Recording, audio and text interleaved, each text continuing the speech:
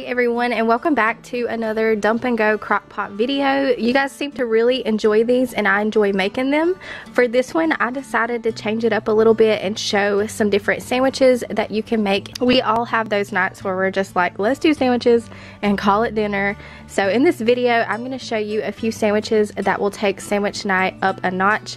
All of these will be great served with fresh veggies and your favorite chips. Today's video is also exciting because it's a collab with my sweet friend here on YouTube, Miss Lynn White. I love her so much and I know you guys will love her too.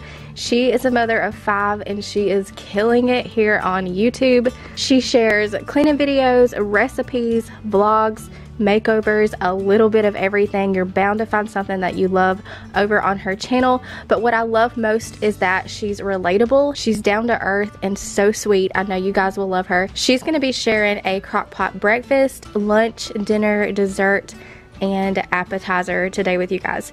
I personally can't wait to see it myself. She mentioned in her stories that she's making some Nutella brownies. I'm really excited about that. Her video link will be in my description box below, and if you head over, let her know that I sent you. And if you're coming from Lynn's channel, hello and welcome. I am so glad that you came over. I do a mixture of cooking, cleaning, and motherhood videos over here, so if any of that interests you, just make sure to hit that subscribe button before you leave. With all that being said, let's go ahead and get into our first sandwich.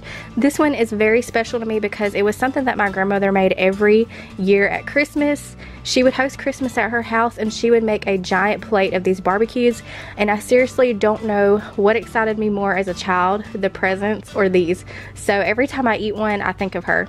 For this, you'll need 1 Boston butt, and you can season it up however you like, but I'm going to throw on some of this Trader Joe's coffee and garlic barbecue rub and a little liquid smoke. I'm also going to be using a crock pot liner for easy cleanup at the end. I know some of you have your opinions about them, so if you choose not to use them, that's perfectly fine. I just prefer them as it makes cleanup so much easier.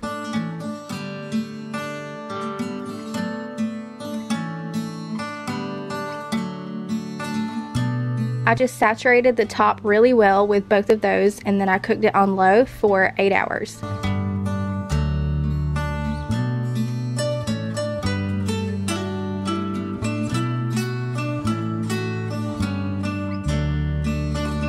Once it was done, I shredded it up, and then I'm going to show you the sauce that really makes these.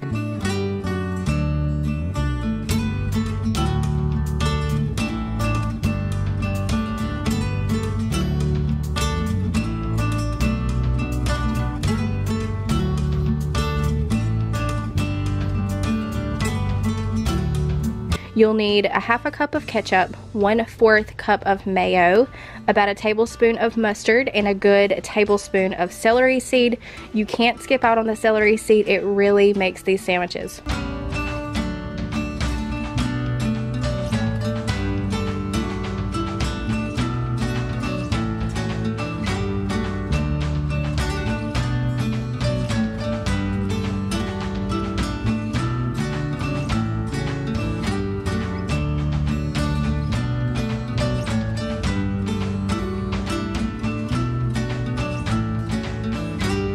I'm just going to mix those all together and it should look something like this.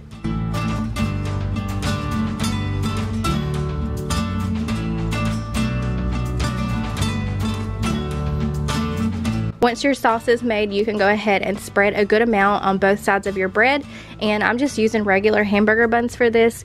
You'll put your meat on and then you're just going to grill it up on both sides with some butter on medium-low heat, and that is it. I like to use my griddle because it's just faster and I can get a lot more done at one time. Our next sandwich is chicken bacon ranch croissants. All you'll need for this is 2 boneless, skinless chicken breasts, about 2 tablespoons of powder ranch seasoning, some Colby Jack cheese for topping, and some cooked and crumbled bacon. Starting off with my liner first, and then I'm going to place my chicken in and go ahead and sprinkle my ranch powder and bacon right on top.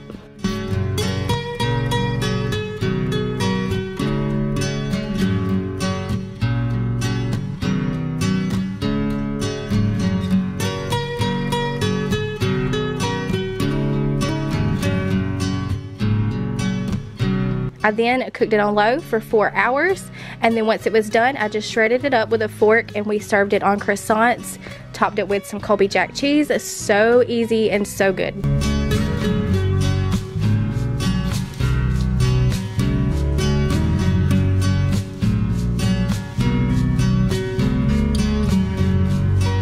Our next sandwich is a meatball sub. All you're gonna need for these are just some meatballs. Frozen works completely fine, but we did make ours homemade for a good meatball recipe. I'll leave a link in my description box to my friend's channel, Serving Up Simplicity, where I actually got the recipe from. A jar of spaghetti sauce and some sub rolls. The kind I'm using is the Private Selection brand from Kroger in the Italian garlic and herb flavor. You're just going to place the meatballs in your crock pot and then pour the spaghetti sauce over the top. We're then going to cook it on low for about 2 hours. Of course, if you're using frozen meatballs, I would do 3 to 4 hours on low. The kids asked to have these over spaghetti pasta, so that's what we made for them. And then for our subs, we just topped them with some mozzarella cheese, and that was it. Super quick and easy. Next up, we're making the Mississippi roast, which I've showed on my channel before, except this time I'm gonna serve it in sandwich form. I've heard several of you say as well that you have had it on sandwiches before and you absolutely loved it. So you're just gonna need a boneless chuck roast, 2 tablespoons of ranch powder, which also equals 1 packet, a packet of au jus gravy mix, a stick of butter, and some pepperoncinis.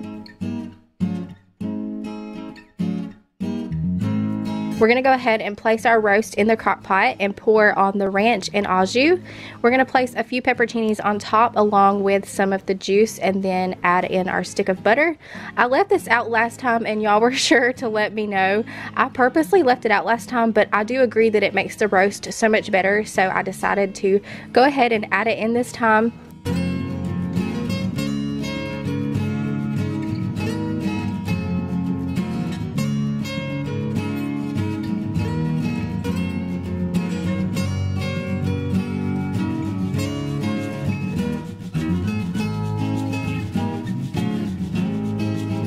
We're going to cook that on high for about 6 hours. We started ours on 4 hours, but ended up adding an additional 2 hours, cooking it at a total of 6 hours. Now, once it starts to fall apart like this, it's perfect. So now we can go ahead and assemble our sandwiches using the same sub rolls from the last sandwich. I just placed some of the meat onto the bread and then I topped it with some provolone cheese, and that was it. Mississippi roast is my favorite way to make a roast, and it was even better in sandwich form.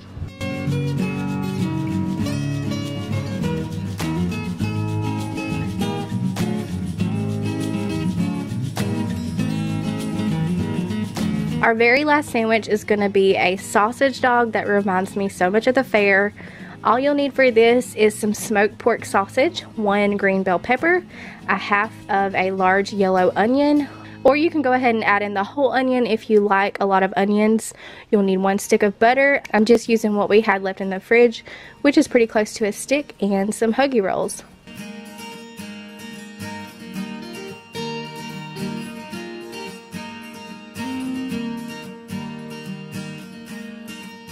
So I went ahead and I placed my sausage into the crock pot. I cut up my bell pepper and onion into strips, threw that on top along with my butter, and cooked it on high for about 3 hours, just until the onions and peppers had cooked down.